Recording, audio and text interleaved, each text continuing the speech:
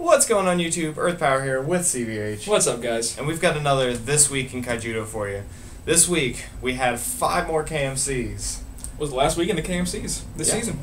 Yeah, and tell people where we went this weekend. Well, Carl and I decided, last minute decision, to head on down to Fort Mill, South Carolina. Woke up at 4:30 a.m. and took the 5-hour drive. Props to Carl here for driving us both. Yeah. I built this Mono Dark Kalima deck that you can see on Prophecy TCG's YouTube channel. Yes, Carl, shout out to Mark Wooten for the inspiration for the deck. Indeed, Kalima's gains popularity. Carl, you won. You got first place. I did. I won. We had a 13-man tournament. The majority of the NC guys were there. Jeff, Drew, and Alex. Rob sadly had a family thing going on, but Team RNG, that otherwise. Yes. And myself and Jeff got our invites. Mm-hmm. Jeff was running Light Water Dark Tempo. Took second place to me. I think you played him in top 4. I did. And I guess you wound up giving it to him so he could get his invite, guarantee his invite. And then he wound up giving me the flight. But we did record our final match. And the other top 4 deck was like a Firelight Rush deck, right? Yeah. Yes. Well, Trevor, I can't remember what his last name was, but it was running Light Fire Rush. And our match, myself and Jeff, we have a match coming up on the channel in the next day or two. I'll narrate it for you, and it's pretty exciting stuff, showing you how versatile Bottle really is. That's one word. Yeah. So Maine happened this weekend as well, and shout outs to Dave for top 4ing that one. They had about 30 people. Alexander Hugh Sam actually wound up winning the whole thing. Yeah, Dave scooped Alex in top 4 because our team is just nice like that. Yeah, to get people their invites when they definitely deserve them. Andy Chris also top 4. Yes, but Alexander Hugh Sam won the whole thing with Light Water Fire Dragons, and it was Willie Doring who wound up running Mono Dark Kalima, and got second place. Indeed. So, shout outs to them. Also, New York happened with 25 people. Yeah. I think, who got first again? Zachary Mangle got first with Light Water Dark Haven with a lot of interesting tech choices like 3 Finbars Dreadnought, 3 Twilight Archon. You can check the deck list on drawforreturn.com, I think, eventually. Yes. And second place was Mike Zeitz, who ran also it was a Haven deck, Light Water Dark Nature. Haven 53. Haven 53, 53 cards. Shout outs to Boo. You can run 40 cards to be consistent or 53. Everything else is inconsistent, apparently. But he got second place. Congrats to both of those players. What else happened? Not our final. No, there's 2 more. We have 2 more. We had one that happened in California. They had roughly, I think, a little over 20, between 20 and 30 people show up for that one. And Jeff Garcia wound up winning the whole thing with a deck that we don't know. I'm not quite sure what he was running. We couldn't find that out. Something made up.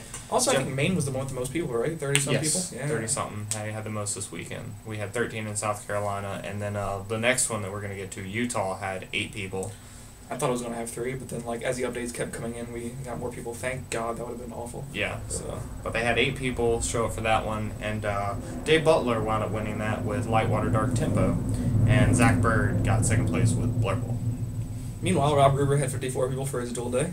Shout outs to him. Check out his Facebook profile and ask him what won, because we don't know, but got a lot of people, so yes, felt like it deserved mentioning. Yes, for sure. In other news, the entire set of Invasion Earth has been spoiled. You can go to Kaijudo.com to check that out and start playtesting, start getting ready for it. It comes out November 8th in literally 5 days, so 4 days. Yep. So brand new set, guys. Gonna shake things up right before the championship. So stay on the lookout for any updates from us. I'm sure we'll be testing. Yeah, I'm sure we'll be testing some stuff here on the channel and giving you guys some insight on our thoughts of the overall set. As well as stay on the lookout for a video where CVH and I go over the entire KMC season, all 6 weeks, shout out everybody who won, all the second places, and then as many of the decks that we know actually won. Maybe we'll do a set review too, that'd be fun. Yeah, we feel like we have my channel maybe, you know? Yeah, no, for sure. Alright, stay on the lookout on his channel for a set review of Invasion Earth, much like we did for Shattered Alliances when it came out. And then the same thing with the KMC thing, we did a video for that. It was kind of like a discussion video, kind of like what we used to do for DM. We did one of those for last KMC season, so it'll be similar this time, where we just take an hour and just kind of shout everyone out and just talk about trends as the 6 weeks progressed. Well, maybe not an hour because there's less weeks, but we'll get there. Right. We'll talk about it all and give you guys all the information so you guys know what to expect, hopefully, from the championship and everybody who will be attending it. Mm-hmm. Speaking of the championship, they gave us a little bit of an itinerary.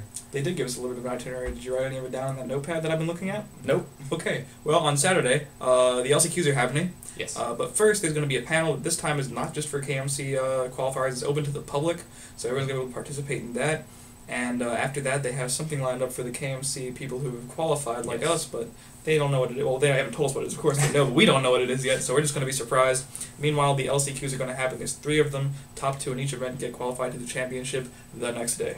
Yes, and Gorby will most definitely be competing at those LCQs to get his invite, and hopefully be competing with us that Sunday for a Team Peach top 5, as it were. Yeah, that'd be sweet. That's what we're going for. Mm-hmm.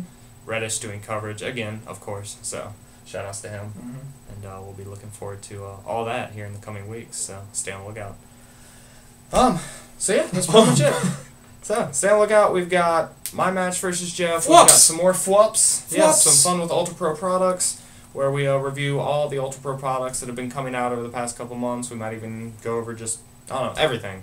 So I know on the docket we've got the Satin Tower, which we'll be talking about, and then we'll be going over Kaijudo sleeves. Sorry. So stay on the lookout for that, and then we'll be doing some more after that. So it's a fun segment. I enjoy doing those. Indeed. So stay on the lookout for those. So Jeff Gray. My match with Jeff Gray. More fwups, and then we've got more fwups and TWIKs. Yep, a set review coming up on his channel. Set review. Another TWIK next week when we get inevitably more information, hopefully regarding the championship, and then I think that's pretty much it.